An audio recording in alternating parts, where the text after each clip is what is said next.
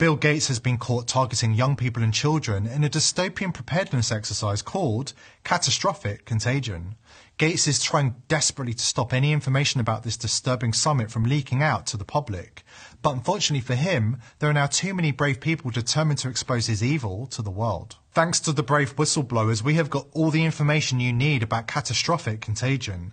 But first, let's take a look at Gates's form when it comes to what he calls preparedness exercises. Remember Event 201, a preparedness exercise featuring a coronavirus pandemic conducted in October 2019 under the auspices of World Economic Forum and the Bill and Melinda Gates Foundation, and involving the usual suspects including the World Health Organization, China's CDC, Anthony Fauci, and others. The timing was exquisite, and the COVID-19 pandemic started within weeks of the exercise and went on just as they predicted it would.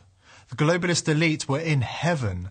The World Economic Forum could not resist gloating about the situation, seeing praises of brutally efficient lockdowns. The average person was terrified into submissive compliance by mainstream media, who shamelessly served as handmaidens for the elite. We were locked down, punished, made ill, injected and impoverished. The economic consequences for everyday people have been disastrous and are continuing to mount. In case you doubt that the elite are happy about this, take a look at the size of Bill Gates' psychopathic smile when CNN host Fareed Zakaria says the economy is going to take a long time to recover. The economy is not going to be anything like it was. It's going to take a long time to recover. It's going to be, people are going to be surprised at how slow and how fitful it was. It's going to take a long time to recover. Of course, the rich got richer. The elites are now more elite than ever before. And of course, the elites themselves did not have to suffer through the punishing lockdowns. The World Health Organization and the World Economic Forum are both based in Switzerland, which happened to be one of the few countries that did not enforce lockdowns or mask mandates. It's one rule for thee and another for me. Considering what humanity has been forced to go through these past few years, it's imperative that we keep a very close eye on the actions of those who profited from the pandemic. In particular, you should be aware that Bill Gates just conducted another exercise, aptly called Catastrophic Contagion, on October the 23rd, 2022. Bill himself showed up to conduct the tabletop exercise with luminaries from the world of biosecurity and global health, including 10 current and former health ministers and senior health officials from a variety of WEF-infiltrated countries, including Germany, Singapore and India. What was catastrophic contagion planning?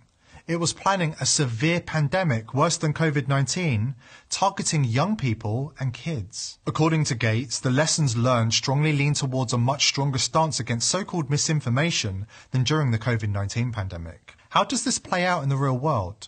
It means there will be even more censorship and suppression of free speech when the next pandemic is rolled out. After all, during this pandemic, COVID skeptics won out, which is not acceptable to Bill Gates. Despite having the weight of the mainstream media and global autocratic control infrastructure stacked against us, we managed to prevail by refusing to be bullied and silenced by their authoritarian tactics. So, Bill Gates is planning the next catastrophic contagion pandemic, which will kill much younger people and where there'll be much more misinformation controls.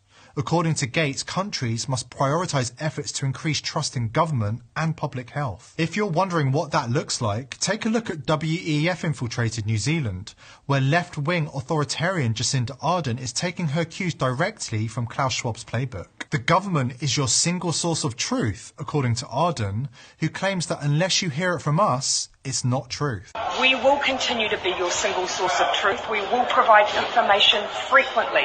We will share everything we can, everything else you see, a grain of salt. That would be the same Jacinda Ardern who bragged that she had a direct access to Facebook's censorship portal. It makes sense that the global elite are determined to crack down even harder on free speech. Bill Gates and his partners realised that with COVID skeptics winning the battle and taking over entire social networks, the future battles against misinformation will need to involve much heavier weaponry. Here is Bill Gates speaking at his catastrophic contagion event. He was careful to ensure that there is no record of what he was saying. Gates now understands that we are onto him.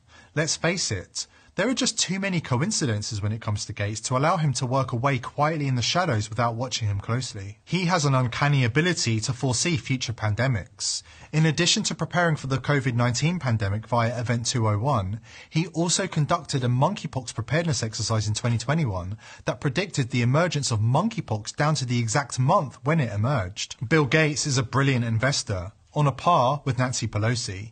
He purchased equity in a barely known biotech startup called BioNTech just 2 months before the COVID-19 pandemic started and made well over $1 billion. Remember, BioNTech supplies the Pfizer COVID vaccine, despite having never worked on vaccines before the pandemic. The timing of his investment shows his exemplary foresight. One has to wonder, what did Bill know? So, I recommend listening closely when Bill Gates predicts a future pandemic. He knows something we might not be aware of, and he can't help gloating about the next one. We'll have to prepare for the next one. That, I'd say is will get attention this time. As the world continues to wake up to the crimes of the globalist elite and the public mood worsens, the elites are floating the idea of a COVID amnesty for the elite decision makers who ruined millions of lives by enforcing draconian lockdowns, masks on children, and barbaric vaccine mandates. According to a viral Atlantic article, the elites, including Dr. Anthony Fauci, Bill Gates, and Joe Biden, to name a few, should be given a free pass and granted amnesty against prosecution as more and more evidence of their malpractice and outright criminality continues to surface. It sounds like the elite are aware the damn wall is about to burst and their pandemic crimes are about to be exposed to the mainstream. And the elite are rightly terrified of the masses wising up, waking up, and rising up against them. Given all that we've been through in recent years, are we really expected to grant a pardon to the elite who, over and over, proved themselves to be incompetent at best and in many cases outright tyrants? Absolutely not. Are we expected to erase the record of those responsible for leaving sick children to waste away in hospital all alone, for separating husband from wife, from stopping families from holding the hands of the dying or gathering for their funerals?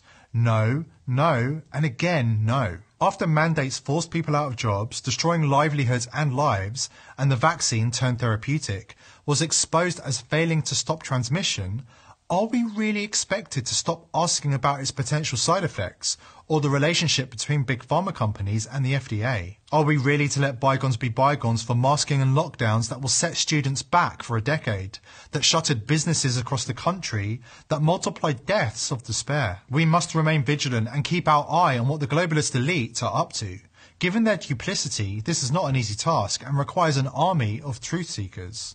Here at The People's Voice, we hope to continue playing our part in educating the masses about what's really happening in the world. But we need your help. If you value our work, please subscribe to this channel and spread this video far and wide. We need to reach as many people as we can before it's too late.